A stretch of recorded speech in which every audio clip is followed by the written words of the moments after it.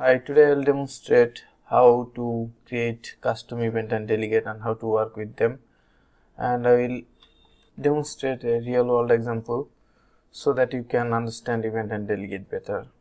Now here in Visual Studio I have created a new empty console application and I have added three classes.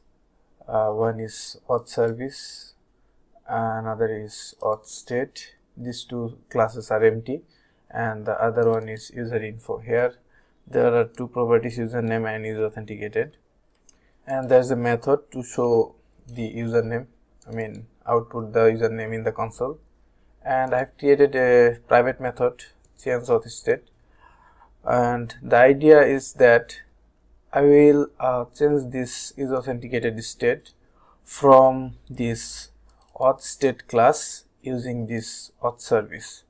So we will create a event in this auth service, and we will subscribe this event in this class user info, and we will invoke the event from auth state this class. So let's get started. Now first let's define the delegate of the event. The delegate should be based on this function which we intend to invoke. So this function will return void and it will take one string as parameter. So let's define the delegate. So we define delegate like public delegate and void, and we give it a name. Let's say auth state change handler, and it will take a string as parameter. Let's say username. Now let's create the event. I will create a static event. Now the type of the event should be this auth state change handler, and we can name this on auth state change like this, and we can make this nullable, so like this.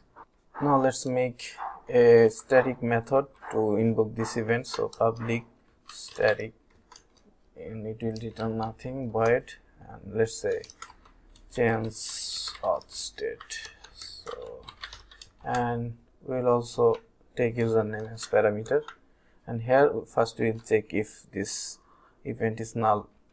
So if this is not null, then we will just invoke this function and pass this parameter.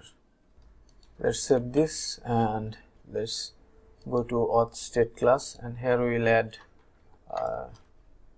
method for login. So public void login, and we will receive username and password.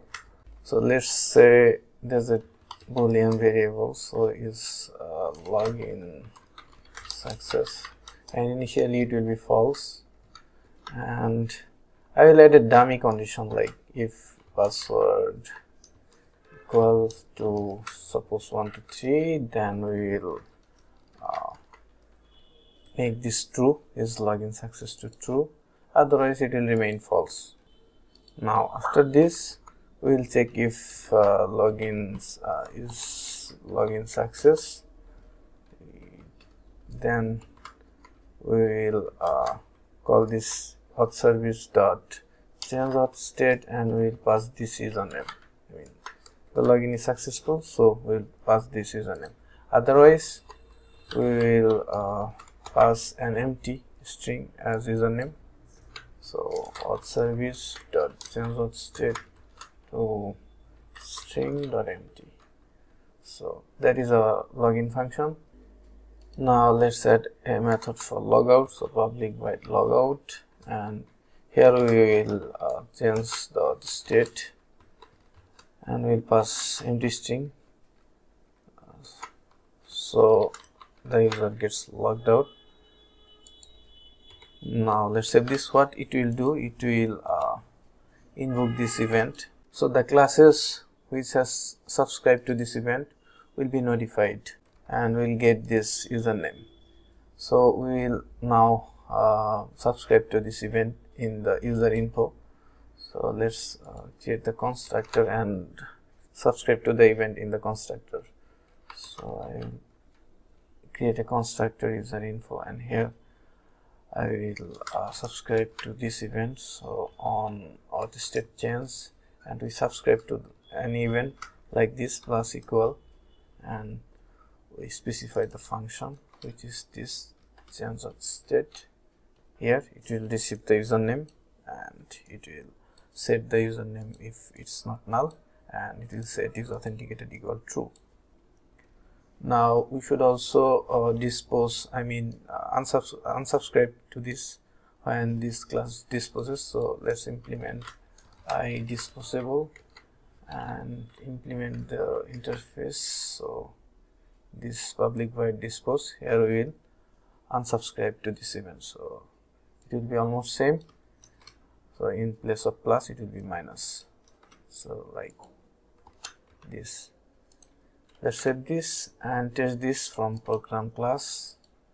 Here let's add this code. So first we are creating an instance of user info class, and there we are just outputting the username in the console, and then we are actually trying to log in using a username and password. So the password is 123, so it will be successfully logged in, and after that when we log the username in the console, it should be this username, and after that we are logging out, and then show the username again. In this point, at this point it should be null. In the console no user is logged in should appear, and after that we are trying to log in with a wrong password, and it should be the same like no user is logged in at this point.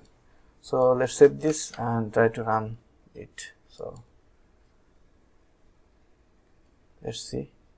Here you can see first for this line number 8 it's showing no user is logged in.